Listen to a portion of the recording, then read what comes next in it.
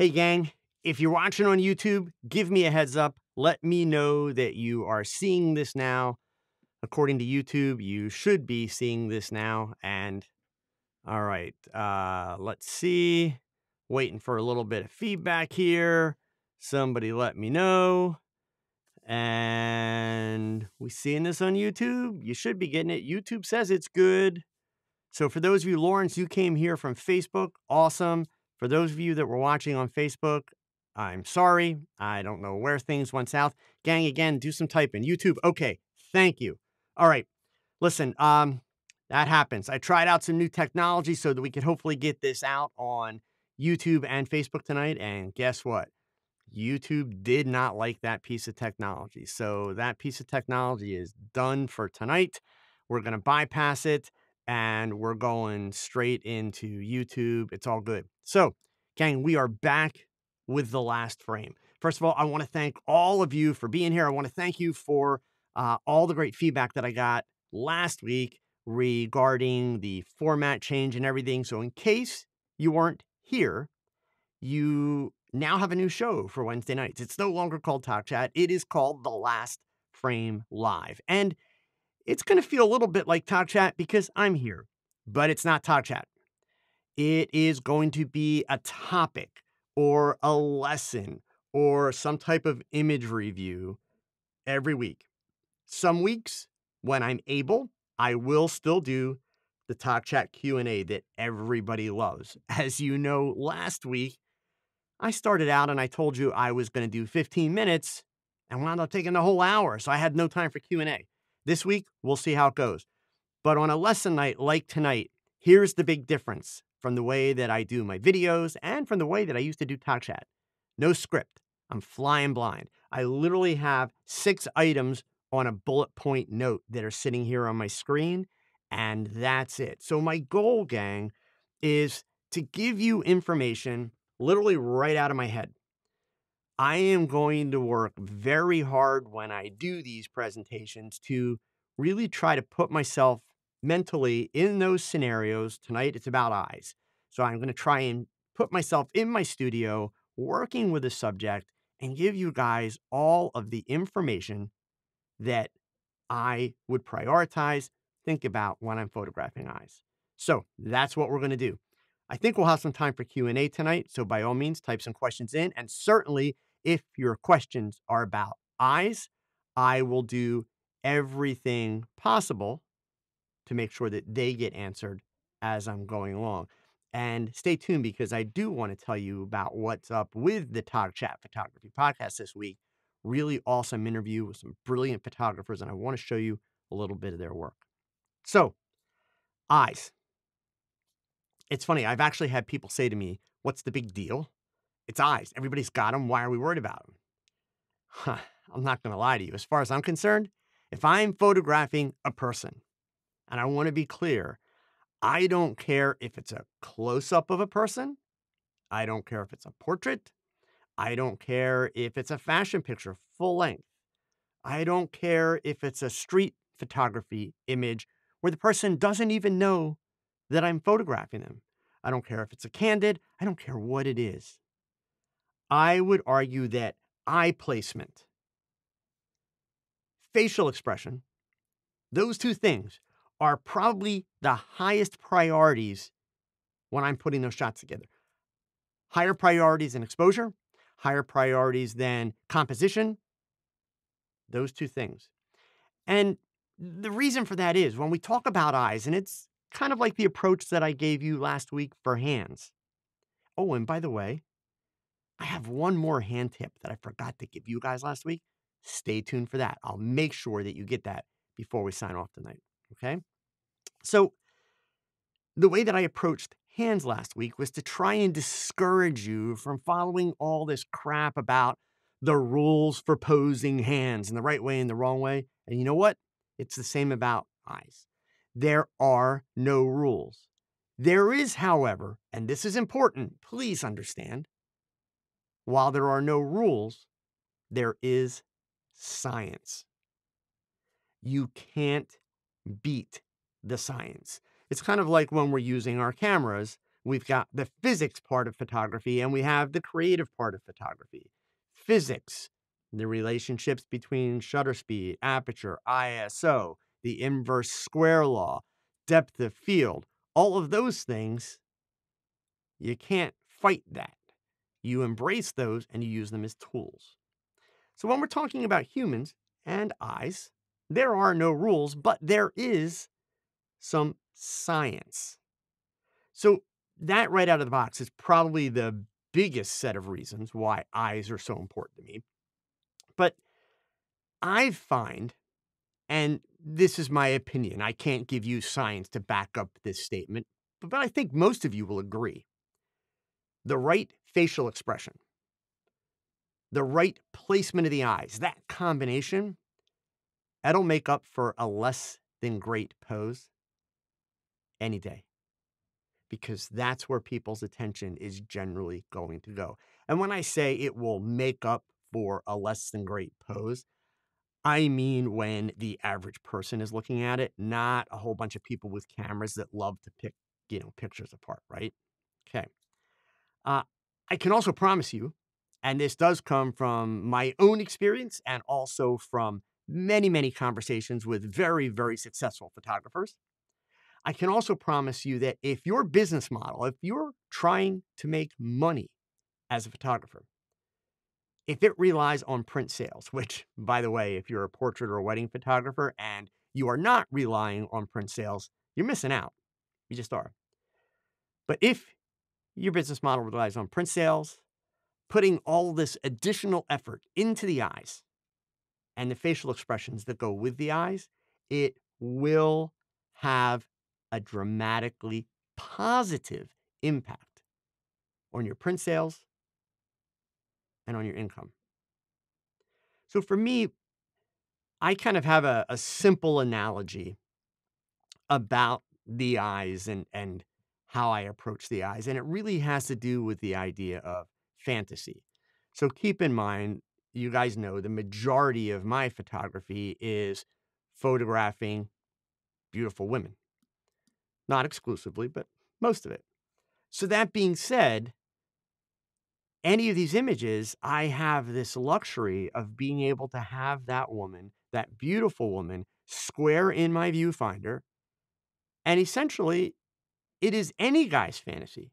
But I don't care if you're a woman photographing a man. I don't care what your preferences are. As you're photographing this person, it's about creating a connection. And by the way, when I say connection, even if the person's not looking directly at the camera, it's still about creating a connection. And I'm going to show you some images so that I can make my point and help you understand what I'm trying to get across here. So for me, that's the basis of all of it. I am trying to build a relationship, not the relationship that we need to build with our subjects in order to put them at ease, in order to give them directions, but a relationship with the camera, a relationship with the idea, a relationship with the image, the concept that I'm trying to put together. Now, all of that I just told you, I've been doing that for decades. But I can tell you that there's actually science that supports the value of doing what I do and actually supports my reasons for doing it. So this is one of those ones where I wasn't really that smart, but I got lucky. The science says, Joe, you're doing it right. There is a chemical in our brains. It's called oxytocin. Oxytocin is produced by the hypothalamus of our brain. It's a hormone, so it's produced as a response. And it has the power to regulate and manipulate our emotional responses, which means things like trust, empathy, gaze, positive memories, processing of bonding cues, and positive communication. That all comes from oxytocin. Give you a great example for those of you that are pet owners, especially if you're dog owners. If you stare into your dog's eyes and they stare back at you, both you and your dog get a hit of oxytocin. and it further strengthens that bond between you and your dog. So the fact of the matter is, humans are wired to place this value on eye contact. Obviously, if you're in a relationship, again, I don't care if you're male, female, I don't care what your sexual preference is or how you identify. If you have a partner, the idea of staring into each other's eyes releases oxytocin, strengthens the bond. It creates moments that we all enjoy, often leading to other moments, right? But it is very powerful. So as a photographer, as I've explained to you many, many times before, when you finish an image, so I'm kind of jumping ahead to the end here for a second. When you finish an image and you release it to the world, whether that means giving it to your partner, whether it means showing it to a friend, posting it in a Facebook group, putting it in a gallery, doesn't matter. When you give it to the world, you have to let other people have their experience with the image. You don't get to tell them this is what their experience should be. You don't get to tell them what they should feel or what they should think. And trust me, many photographers and artists do that with really not a very successful outcome. I personally have the mentality, if you have to explain your picture to me, one, either you're very insecure, or two, the image just is not very good, that it's necessary for you to explain it.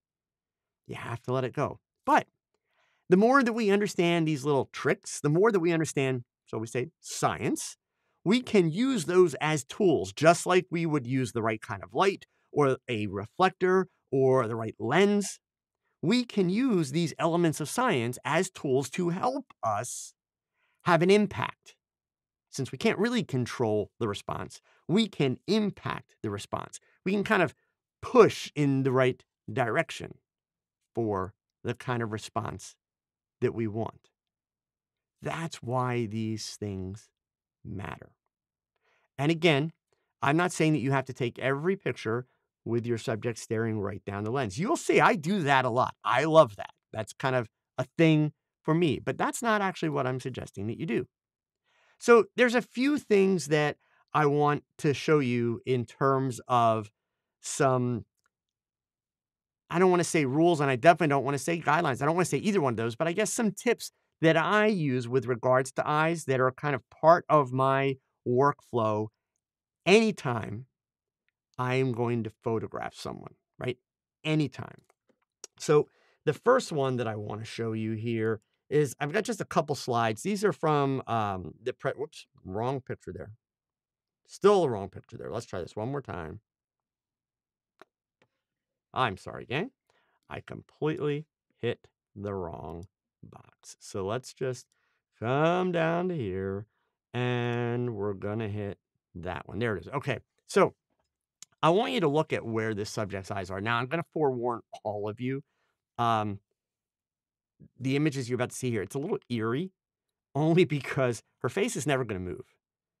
Right. So I've created part of this with Photoshop to illustrate the point. So it's just the eyes. All you got to do is pay attention to the eyes.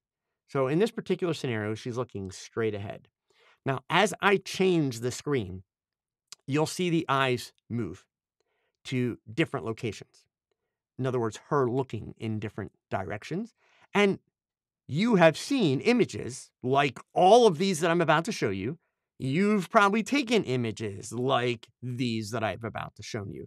But I want you to just allow yourself to kind of feel the connection or the impact that you get from the eyes in each of the various scenarios. So in this first one, of course, she's looking straight ahead, right into the camera lens. So there is a very direct connection. The pupils are centered in the eyes. But then we're going to start to move around a little bit here. And you notice the minute she's looking off only just a little bit, but the minute we start to move the gaze to a different location, we start to lose the connection. We start to lose the impact. And again, just so you don't turn me off yet, I'm not suggesting or making the statement that you have to have your subject looking at your camera for every picture.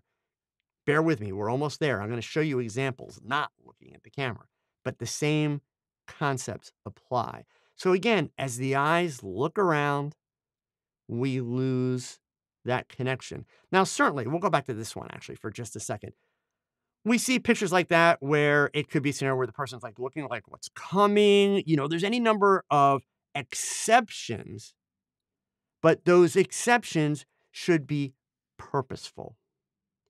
If we're doing a picture, a portrait, a modeling picture, where the goal is to show this person as an attractive human, to have some kind of a connection, to influence the viewer to think that this person is attractive and beautiful, that's where the science of the connection becomes extremely important. And this is why, for so many of you who work with amateur subjects, specifically models, those of you that do the model mayhem and the purple port, and you find your models on Instagram and all that, you have to understand that many of these young women try and they're beautiful, but they try extremely hard to work for you to create good pictures. They don't want bad pictures. Not a single one of those women, or men for that matter, shows up in front of your camera because they want a bad photograph. They just don't. So the problem of it is, though, they haven't necessarily had the best teachers because they have been working with amateur photographers. Amateur photographers who thought that the right way to do it was like in the movies. Stand back, pick up the camera, and tell the model, go, and then just watch her and take pictures. And then, of course, they want to be encouraging. So regardless of what the model's doing, they're like, oh, yeah, that's great. Oh, you're awesome. Good at it. Good. Wonderful. And we're not getting good pictures that way, right? So when the eyes are centered, which they're still not, notice they're back to their side. But when we come back to center and line them up, we'll get much better connection. So you'll hear me use this phrase a lot. You may have heard me use the phrase before, the idea of line up the eyes. Now, for those of you that are like, but I don't always want my subject looking at the camera, that's cool. Let me show you. Even when the subject is looking away. So right now, her eyes are still lined up. So what do I mean by lined up? I mean that where the nose goes, that's where the eyes go, okay? If the nose is here, the eyes go here. If the nose is here, the eyes go there. If the nose is over here, the eyes go there. You will always get more impact that way. So if you watch, and again, you've all seen and probably photographed some of these examples, as the eyes move around, we immediately, just from there to there, we immediately lose impact and connection. Now, again, we get to this kind of thing. It could be what's going on. I'm afraid. There's any number of special reasons for this. But if the goal is to show a beautiful person and have the viewer of the image look at that person the same way, you get more impact when the eyes are in the center. So these are all variations that we see, but the eyes in the center are much, much stronger. So I want to give you some examples, some, shall we say, real life examples, okay? So let me just readjust my screen here and we'll go ahead and show you a couple different things. Let me find my sideways shots here. They're the yellow ones. Okay. So I'm going to start out. We're going to work backwards a little bit. And these are all shots. These ones I'm going to put up on the screen are all images where the subject is not looking at the camera or has their head turned and is maybe glancing towards the camera, because I'll show you how I handle that, right? But in these situations, subject is not looking towards the camera, but the eyes are looking straight out over the nose. So really what I'm trying to get at, and you can kind of see it in this shot, or even maybe better yet in this shot. If you pay close attention to the pupils of her eyes, you can tell that the pupils of her eyes are still centered in the socket, meaning there is balance, right? If we saw more of the pupil, it would mean that she was looking to the side. In other words, nose this way, eyes this way. If we saw less, it would mean that she's got her nose here and her pupils are back. And gang, I'll tell you how that happens a lot. And a lot of you probably have images like that. You're the photographer. I'm your subject. If you just tell your subject, hey, turn to the side, what frequently happens is, and I'm going to show you. So imagine the photographer's over there. You say, hey, just turn to the side. The model goes like this and stops. But the eyes, instead of being straight ahead, wind up over here. So you can see as you look at me, my pupils are shoved into the corners and you're getting a lot of extra white space. So you don't have the impact that you want from the eyes. And trust me, you can't do that like where you say to your subject, okay, turn that way and look that way, and then tell your subject, now make sure you line up your eyes. Because I'm sure the first time you guys heard me say, line up your eyes, a lot of you were like, what do you mean line up the eyes? I never tell my subject, line up your eyes. I never tell my subject, look over your nose. That's a great way to get your subject to be like cross-eyed, like, what? No. I will tell my subject where I want them to look. So in my studio, if my subject is sitting here, I'll tell them to turn and look at an object that is mounted on the wall in that direction. Or I will literally walk in that direction, looking at their face and their eyes until I have the eyes the height that I want. And then I will say, okay, pick something right behind my fingers. Okay, so, I'll hold my hand out, pick something right behind my fingers because I'm going to move my hand. Okay, cool. Stay right there. And then I'll walk back and I'll do my shot. So I'm always going to be very specific because when you give general directions about the eyes, you have to remember, you see the eyes. You see the impact the eyes are having on the picture. You're a subject. I don't care if it's a portrait subject. I don't care if it's a model. I don't care what the context of the picture is. They have no clue. And this is not one of those things that comes down to how experienced a model is your subject. Not at all.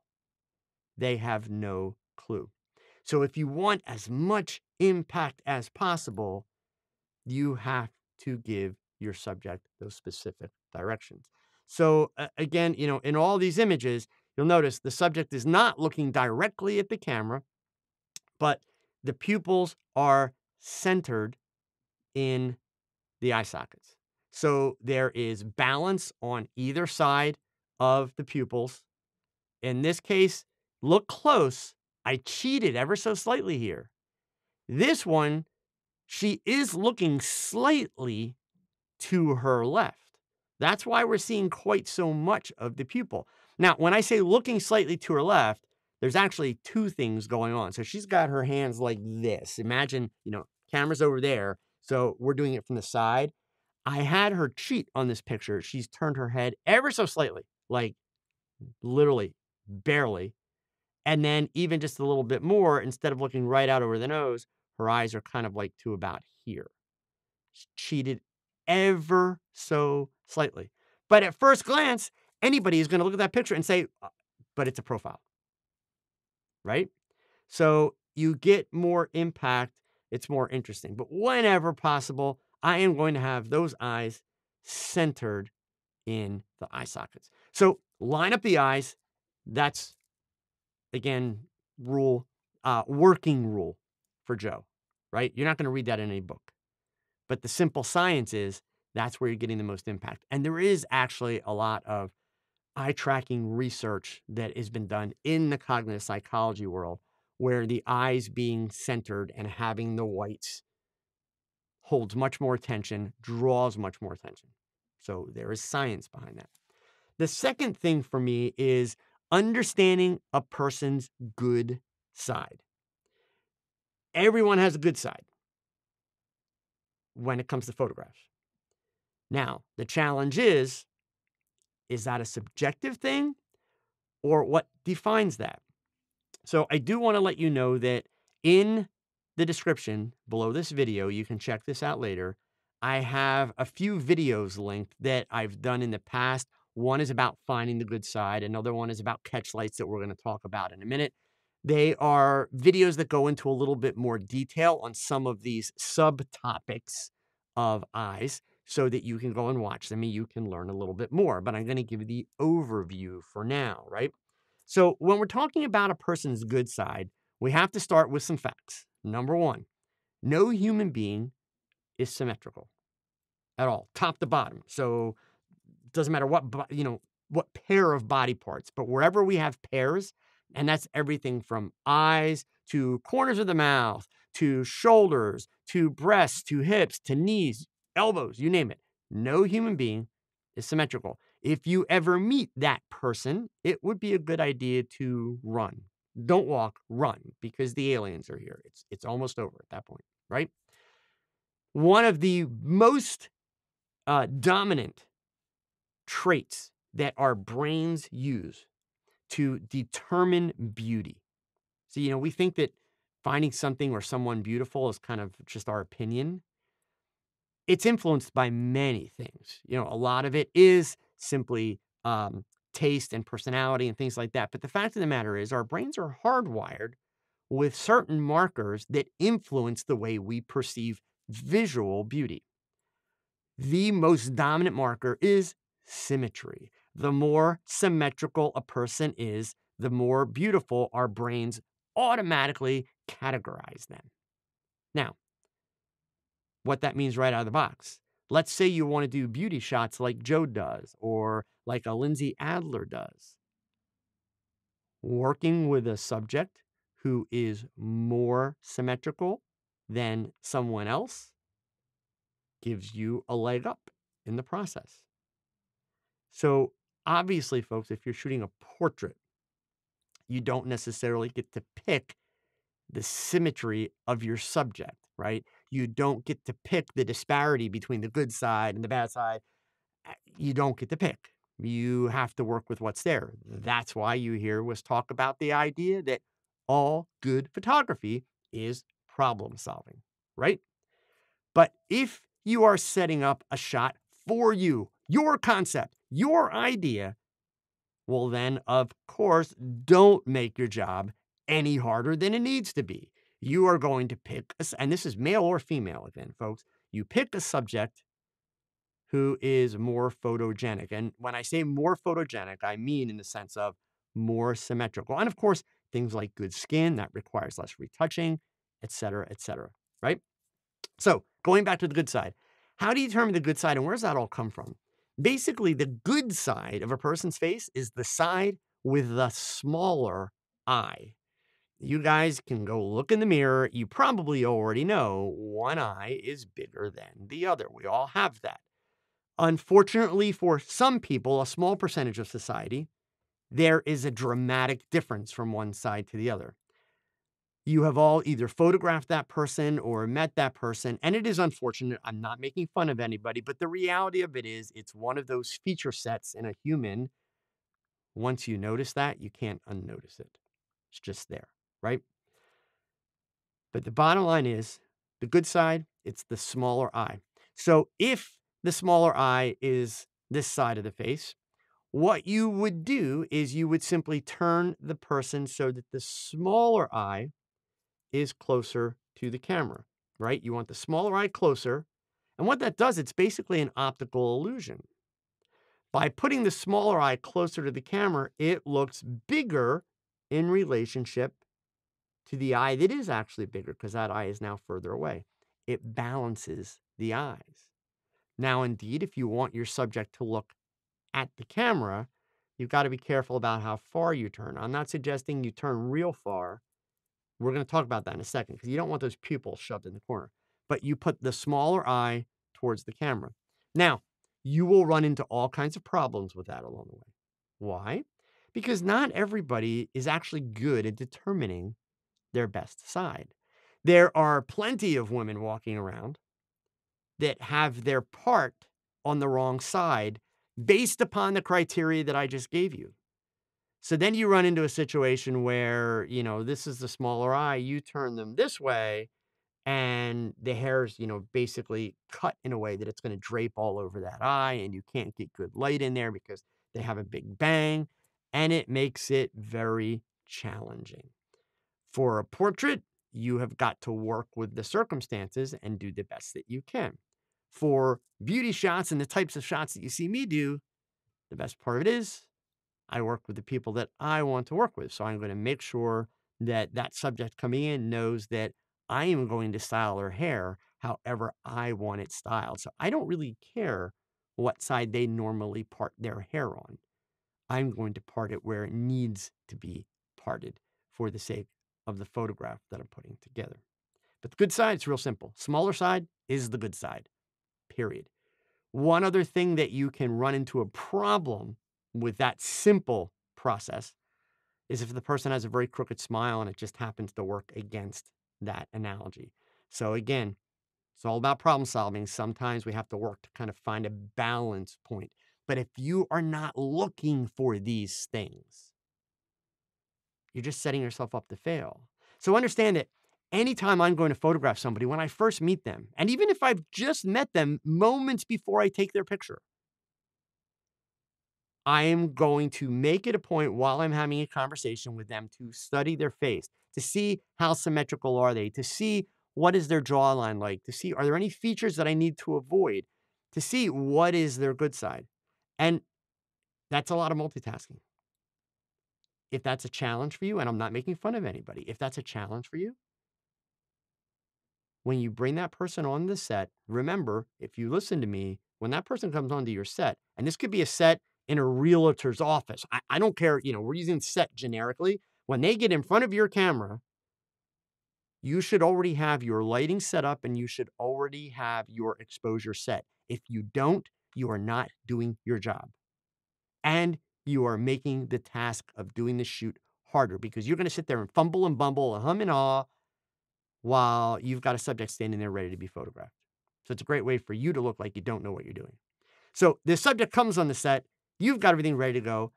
All you're going to do, if you're not able to multitask and do all of that in real time while you're meeting them and talking to them beforehand, you're simply going to say, you know what, I want to do a series of test shots just so that I can get a sense of what the best camera angles are going to be for you. And then literally take some shots straight on, take some shots from the left, take some shots from the right, take some shots low, take some shots high, and then take a few moments and look through them and make your decision. Lindsay Adler actually does that. I have done demos with Lindsay at some trade show events in the past. She'll walk up to the model and she'll take a series of about 10 or 15 shots, all different spots, to find the angle that she particularly likes. And then she goes ahead and she starts working on her shot.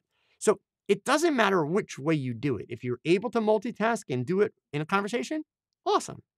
If it's easier for you and if you're able to focus better by taking a series of test shots, do a series of test shots. That's awesome too. It doesn't matter which way you do it. It just matters that you do it. It matters that when you start to shoot for real, that you know what is the best side. Are there any features that I need to be avoiding? Those kinds of things should never be allowed to pop up when you're looking in Lightroom or you're looking in Bridge and be like, oh, I didn't notice that. That's bad photography practice, period, right? And then the last thing about eyes before I break down a couple examples here is Catchlights. So also in the links to the videos that are underneath this, I have some links to, or a link to a video that I did on Catchlights not that long ago. And I want to be really clear. Watch that video, listen to things I'm about to tell you. And if you go back and you look at some of my older images, you're going to think like I'm feeding you a bunch of BS. So listen closely in the video because I say it, and I'm going to say it now. My personal policies, if you will, not rules, but my personal preferences with Catchlights have changed over the course of my career. Now, actually changed dramatically. I have done lots of images with square Catchlights, rectangular Catchlights, round Catchlights, crazy Catchlights from the DIY fluorescent strip lights that I had, all kinds of Catchlights. And I still, to this day, love many of those images. And there are some that I no longer use because of those Catchlights. Because as I've matured and as my taste has changed a little bit, I actually have a really hard time looking at those Catchlights now. So I'm going to give you tonight basically the simple guideline, what I would refer to as the you can't go wrong with this guideline for Catchlights. And I promise you, this guideline that I'm going to give you, it is based in the science. And again, I go into a lot of detail in that video about Catchlights. The link's down below. Understand that by the age of 2, yes, toddlers, that is when our brains have pretty much hardwired themselves to anticipate that light comes from above. That's why when you walk into a room, the lights are in the ceiling and not in the floor, because that's what our brains expect. The sun is always up, right? So that being said, it makes the most sense if you want your Catchlights to be unobtrusive, if you want your Catchlights to be natural, if you want your Catchlights to flatter, it makes the most sense that the Catchlights should be in the top half of the eye, not in the bottom half. Plus, think about lighting now. If you have a Catchlight in the bottom half of your eye, that also means there's a good likelihood that you have shadows on the tops of the cheeks, tops of the nose, top of the lip, top of the collarbone. That's what they do in Hollywood when they make zombie movies. You probably don't want your model or your portrait subject to look like a zombie. Just saying. The other thing that our brains are most expecting, and the research has found this not to be as big a distraction, but it can be, and that is that those Catchlights would be round. The reason being, the sun creates a small, round Catchlight in our eyes, period. So the sun essentially is the most natural Catchlight that we're going to see. So even having a subject in a room with a huge north-facing window to make a huge softbox where you get the big square Catchlight, understand that is not a natural Catchlight. It's a natural light Catchlight, but it's not a natural Catchlight. So I'm not saying it's bad. I'm saying just understand that if you are looking for the most unobtrusive Catchlight, small and round and in the top half of the eye. So what I'm about to show you as examples for Catchlights, for those of you that have like 20 different modifiers, round ones, square ones, gridded ones, this kind, that kind, parabolic, deep dish, shallow, you name it, I'm about to show you why you've just wasted tons of money, because every single Catchlight I'm about to show you was either done with a shoot-through umbrella, a round softbox, or there's a few rectangular softboxes. That's it. 3 modifiers. Okay? So let me switch back here. Again, you saw this picture last week from the hand video. Single Catchlight, top half of the eye. Single Catchlight, top half of the eye. And these are round Catchlights. It doesn't have to be dead center. You can see in this case, it's not in dead center. The light is off center. Again, single, small Catchlight. The benefit also, folks, of having a smaller Catchlight is that you are not having the Catchlight interfere with the color of the eye, and you are able to see the color of the iris. The color of the iris is also part of what makes the eye attractive, what makes that connection, right? So again, single Catchlight, top of the eye, single Catchlight, top of the eye, okay? All of these done the same way. Here's a square one. I told you there's a few square ones in here. Still small, still about the same size as the round Catchlights that I'm using. Single Catchlight, top of the eye. Single Catchlight. By the way, a little tip. This is in the Catchlight video, but just so that you know, if you look very, very closely, and I'm going to blow it up just a little, yeah, you'll be able to see it. In the center of her eye, and that's actually maybe not the best side. Let's see how, yeah, this one's a little better.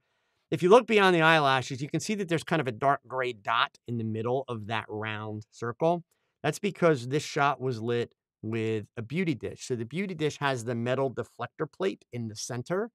So it creates a shadow in the Catchlight, right? It's not bad. Not a distraction. It's so small, the average person is never going to see it. Only nerdy photographers were going to notice it, right? But if you're ever trying to figure out, gosh, did they use a beauty dish or did they use a round softbox? Blow that catch light up. And if you see the gray circle in the center, it's a beauty dish. If it's not, it's a softbox, okay? But again, all of these shots, single catch light, top half of the eye, overwhelmingly round. And by the way, a lot of these images that you're looking at, like this shot was done with one light, one beauty dish.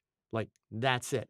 This shot here, one light, one beauty dish. This shot, one light, one beauty dish, okay? So this shot here, one light, one beauty dish. So, you know, so many of you get so caught up in modifiers. You think you're making your light better, but you're actually not. What you're doing often is you're creating distracting light. That's the thing, okay? You know, single catch light, there's a square one, okay?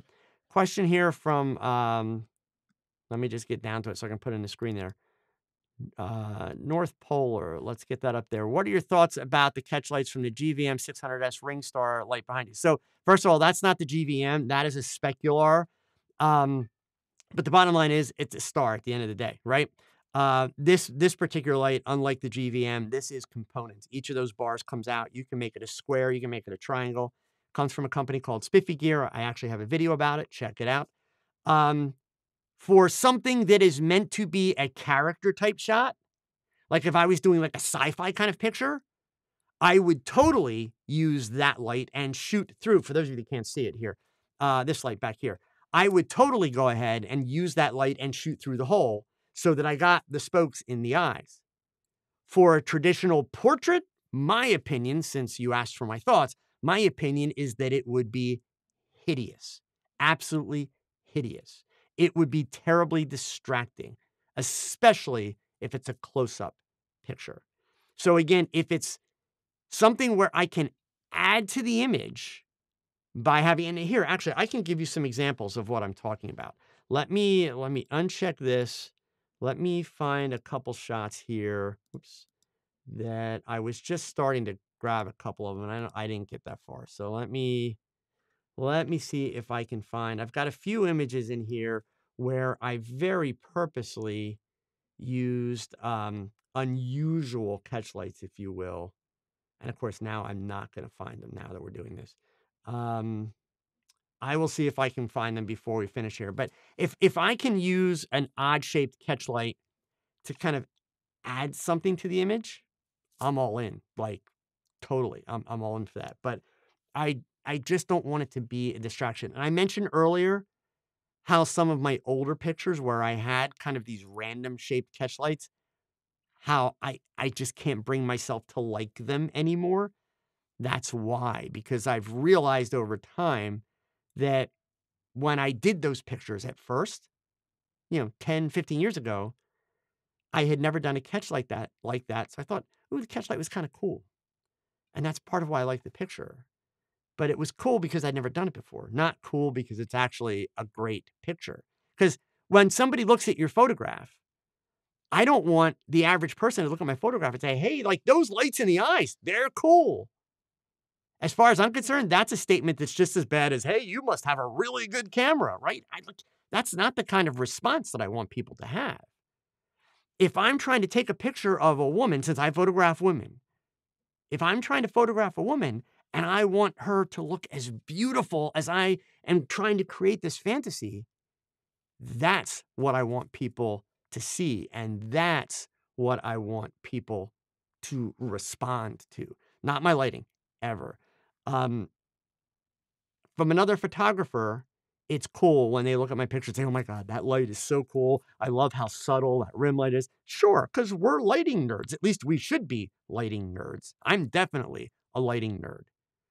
But when I show that picture to the subject or to the average person, I'm going to be devastated if they're like, hey, that light on the gin, that's really cool.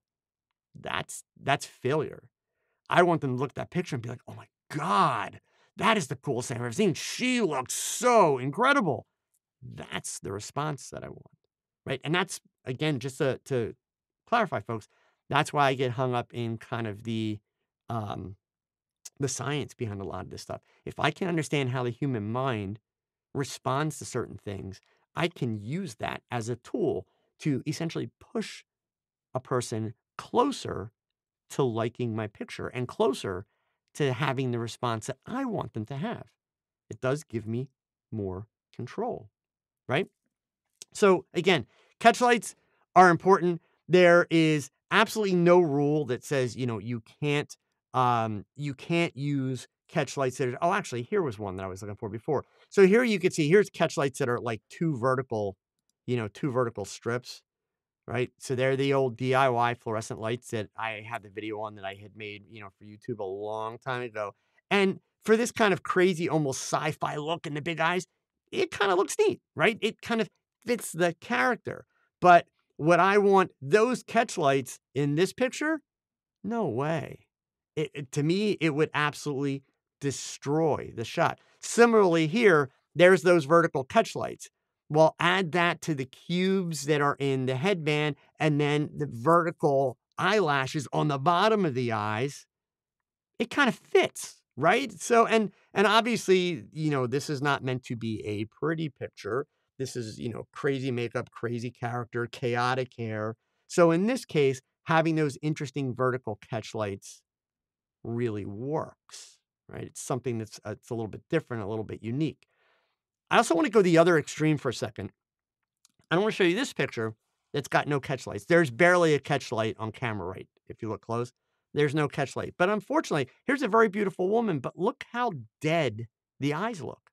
So not her fault. This is a Joe fail, right? This was a test shot that I did, thinking I have my lighting all set up, and then realized in order to finish a shoot, I had to lower them. Okay. But this is a great example of why catch lights are important. Now, you can get away without catch lights, but you need to see some color. You need to see some detail. So this is an African American woman with very dark eyes, no catch light, and as a result, the eyes are just kind of dead. So it's important to have those catch lights.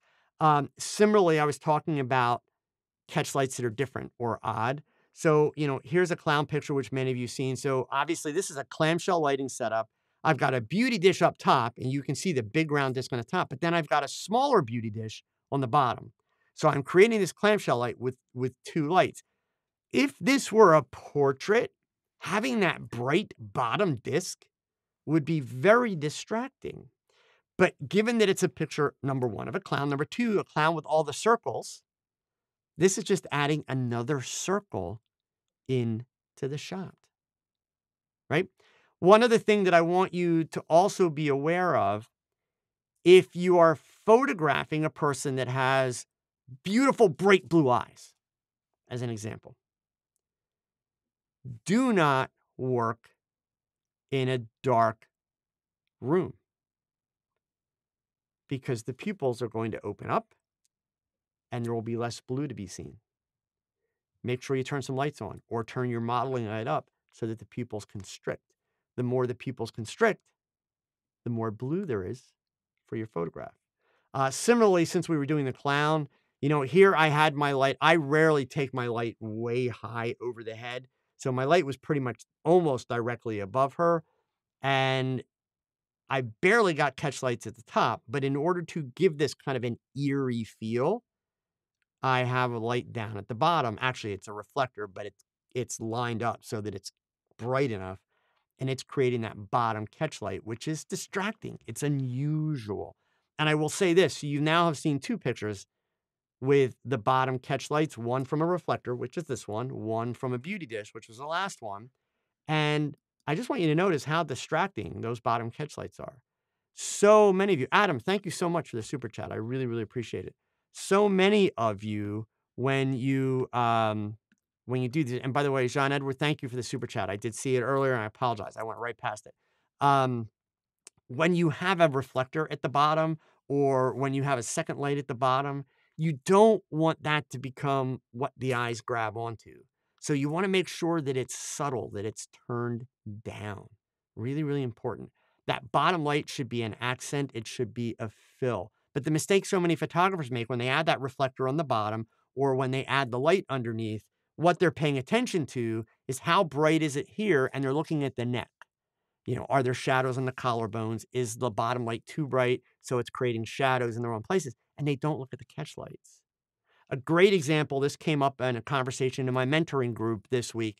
A lot of you like those Westcott highlighters, the curved silver, reflectors underneath. Those things are horrible, man. They're absolutely horrible. Number one, they're actually incredibly challenging to use. And number two, most photographers, when I see them use them, they put that highlighter right underneath the subject, like literally right here, okay?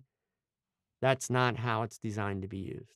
It's designed to be used out away from the subject, a long way, actually 3 to 4 feet away, so that it's putting subtle highlights into the bottom portion of the eye, not bright white highlights. Again, in most cases, the first time somebody buys one of those and does it, they're like, "Ooh, that's really cool," because it's jarring. But the fact of the matter is, it's only cool for 3 minutes. It's actually a distraction to anybody else that looks at the picture. That's the challenge. Okay? All right, so I am coming up on 4 minutes, and I promised you guys 2 other pieces of information, so I wanna do that. First of all, and if you have any other questions about hands, number 1, feel free to post them in the comments below, and I will answer them. Keep in mind, I can't answer the chat as soon as the video ends. So, and by the way, if you haven't, checked in, please do so that it's in the chat and I know you're here. And for those of you that are watching, like a day from now, a week from now, whatever, check in the comments below. Let me know you watched the video. It's always cool to see who's watching. So please do that. So we're done with eyes. We're going to go back to hands for 1 second because I forgot an important hand tip. Last week, I mentioned it really, really, really fast, but I want to take just a few seconds with it. Actually, I didn't mention it. I'm sorry. It was in my Facebook group. I mentioned it. See, I talk too much and then I forget where I said it. Any woman over the age of 25, any male over the age of 30, but guys don't care as much, right? So this is really about women. If you were doing a full-length picture or a 3/4 length picture, remember we're talking about hands now, and their hands are down at their sides. Understand that the skin on the back of the hand, for male and female, this skin is very thin. That's why when you get to be old, kind of like I am, you can see the veins really easy, right? They're like right there, okay? For a woman, when she's got her hands down at her side, all those veins become buckets of blood. The blood is just pooling in her hands. So as the veins fill up, they get bigger. Then you light them with light coming across the hand and you create shadows. And you make her hands look older and rougher. No woman will like that. And folks, don't take my word for it. I'm some guy you're watching on YouTube. Why would you take my word? You can do it yourself. Hold your hand down at your side for 5 minutes, right?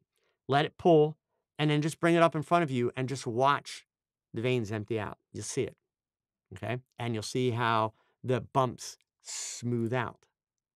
So if you're doing a series with a portrait subject or a model, and they've got their hands down at their side or even their hands on their hips, but if the hands aren't up, but they're in the picture, only go for a minute or 2 at the most, and then take a break and have them hold their hands up to drain the blood and then go back to the pose. Unless you are willing to do a lot of retouching. But you do not want to give a woman, especially a young girl in her 20s, you do not want to give her a picture where her hands look like she's 40 years old. She will not like you for that. And she's certainly not going to order extra prints, period, right? That's not going to happen. So super, super important. Keep the blood out of the hands. I forgot to tell you that one last week. So hopefully if you were here last week, you're getting that tonight, you'll be good to go. So the Talk Chat Photography Podcast, it is out. It is available for you guys to watch. You can visit my website. Gosh, it would help if I had that a little smaller, then you could actually see it. There it is, okay? It is the first one here. I am going to grab the link for you. My guess this week is another couple. These 2 photographers are from Atlanta, Georgia. They are just absolutely amazing. Their names are Regis and Karen Bethencourt. Their business name is Creative Soul Photography, and their work, especially since you guys are following me, believe me, you want to check out their work. Their work is just to die for. So I'm going to try and let me get to a page here where I can show you a bunch of their pictures. And I want you to go check these out. When you listen to the podcast, you will find the links to their website and to their galleries. Let me just scroll down, and here you go. So here is a whole series of their images that are just absolutely amazing. And I want you guys to make sure that you listen, especially if you're trying to make money. If any of you are trying to make money as portrait photographers, as model photographers, any of this stuff, I want you guys to make sure that you listen to the whole interview. These sessions that they do, these sessions, they start at $2,300. So I hear so many of you routinely making comments about, I can't get enough money to be able to support myself, to do, I can't charge the kind of rates that people say I should be charging. I talked to them about their rates. I found their starting rate on their website. I asked them, can we talk about it? Can I call you out? Can I get you to justify that? And they do. And it's the same kinds of things I've been telling you, but I want you to hear from people that are actually charging that kind of money, who are actually making that kind of money, and their work. I'm not going to lie. I hate them just a little bit. Their work, it's amazing. I mean, it's just absolutely brilliant. And here's the cool part, gang. And I want you all to appreciate this. These are two young photographers who, and by the way, they're best-selling authors. They have a coffee table photography book that made the New York Times bestseller list. The book is called Glory. You'll find the links for it and everything on their site and on the Talk Chat page. But here's what I want you to understand. They use very simple lighting. Very simple lighting. They're Canon Explorers of light, but they're not gearheads. You'll understand when you listen to the podcast. But here's the best part. The best part. Their work, it has a social cause behind it. It serves a purpose. It has a mission. And I got to tell you, it's an awesome mission. I'm going to let you hear it in their words. They're going to explain it. And for those of you that may be privileged and white like me, and maybe also a little bit older, I want you to understand that this is not actually a black or white thing. I want you, when you listen to their mission, I want you to understand that the real core of the mission is about little kids who essentially were being told, if you want to be a model, the way that you naturally look, and specifically with hair, is not good enough. You have to change it to make it more like a white person. Karen and Reg, they decided enough is enough. And they not only encourage these kids to embrace their natural afro hair, but they literally have changed much of the advertising world and the modeling industry. So many of these kids that they photographed, they have also actually gotten them work with national brands. So, like, just amazing. We need more of that. Honestly, I wish that I had done something like that with my photography and my career. So obviously, at this point, you guys are my mission. And that being said, I'm 4 minutes over. Shocker. I changed the show format, and I still can't finish on time. So, gang, listen, the weather's getting nice in most places. I know we're still wrapping up a pandemic, and let's face it, it's going to be a while before everything gets back to normal. But you got to pick up those cameras. You got to get out. You got to do some practicing. Like, enough is enough, right? So you got a lot of money invested in those. You invest a lot of time. It's time to practice. So, folks, have a good week. Please stay safe. Take lots of pictures, because your best shot, it's your next shot, gang. Adios. Take care.